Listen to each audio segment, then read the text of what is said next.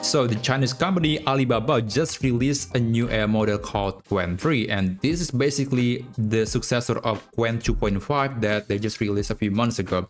And as usual, this model is available for free. It is open source, so you can download this model to your computer and you can even just run it locally on your computer. Although you don't have to do that because there are many other ways you can try Qwen3 daily using your web browser, which I'm going to show you later. But first, let me show you a few things that you probably need to know about Qwen3.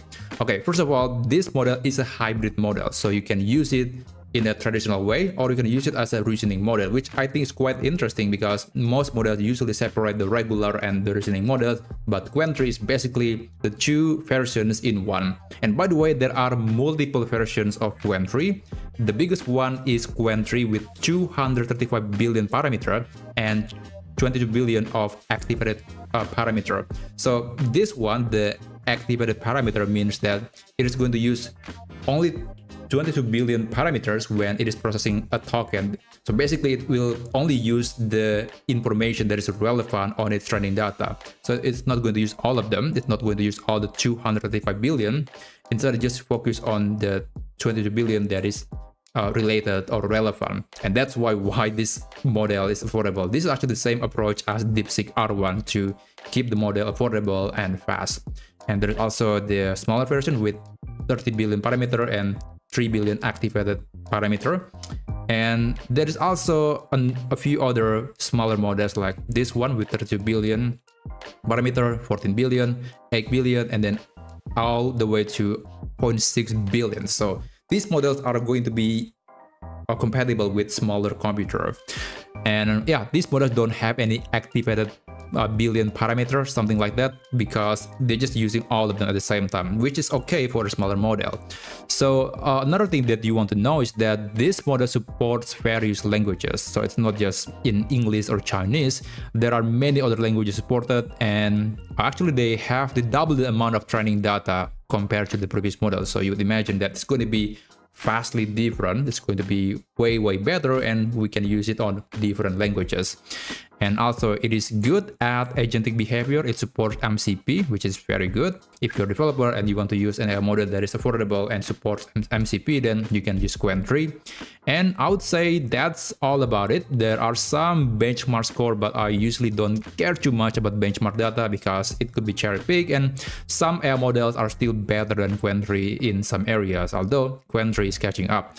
But anyway, if you want to use this new model, you can navigate to chat.qwen.ai. This is the official page for anyone that want to use Qwen models from Alibaba. And here you can select the model that you want to use. There are only 3 versions of Qwen3. There is the highest one, and then select smaller, and then the regular model. But even the regular model still support reasoning version. So let's try using this new model. And here you can enable thinking or not, it's totally up to you. And what's unique about this feature is that you can actually adjust the budget of the thinking model. So you can make the reasoning process to be short or really long. It's up to you. So it's an amazing feature, I would say, and I'm hoping that in the future we'll see more platforms like ChatGPT or Gemini allow the user to adjust the number of the tokens for the thinking version, because I think that's gonna be quite useful. Anyway, I'm going to try using this prompt. Actually not a prompt, this is a test. 5 equals 10, 6 equals 12, 7 14, 8 16, 9 18. And what 10 equals to? The answer should be 5, but so far there is no AI able to answer this riddle. And let's see if Qwen3 is any better.